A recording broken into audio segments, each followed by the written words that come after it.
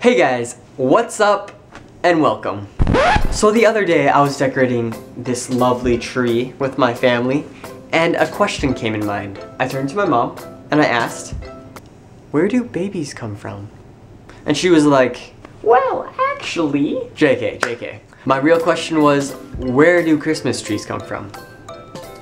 That is the real question. Off the top of my head, I really don't know where Christmas trees originate, but thankfully for a handy-dandy resource, I can find out. So let's get to it. Alright, so I found this source online, obviously, and it's called The Christmas Tree. How ironic, because actually that makes sense. It's on a website called novarina.com, just to give reference. Alright, so let's learn about this Christmas tree. There are numerous quaint and charming tales regarding the origin of Christmas tree tradition, but in actuality, this custom has nothing to do with the birth or life of Jesus Christ. Now, I don't know about you, but that's actually pretty... yeah, that's pretty... For centuries, evergreens have played an important role in winter celebrations. Many pagan festivals use trees to honor their gods and spirits. In Northern Europe, the Vikings considered the evergreen as a symbol and reminder that the darkness and cold of winter would end and the green of spring would return. The modern custom of an indoor Christmas tree is thought to have originated in Germany. German Christians would bring trees into their homes to decorate. It is difficult to pinpoint the date that Christmas trees were first decorated in America. Certainly, by the early 1800s, there were many decorated trees to be found throughout the United States, but the term Christmas tree did not come common until 1830.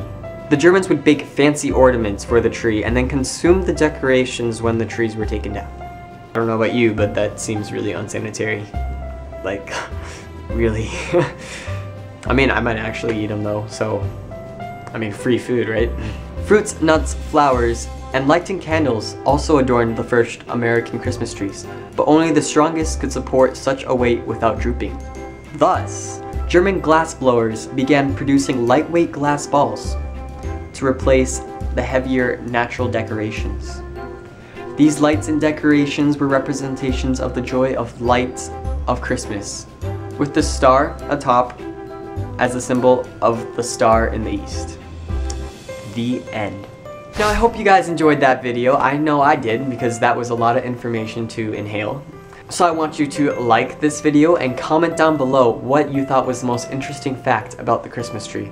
And also, obviously, share this with your friends that don't know where Christmas trees come from, because it is a great fact to know.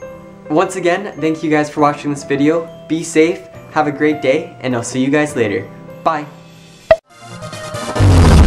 That kind of looks like my Christmas tree. Huh. What is... Hola! Well, hello! That lighting setup.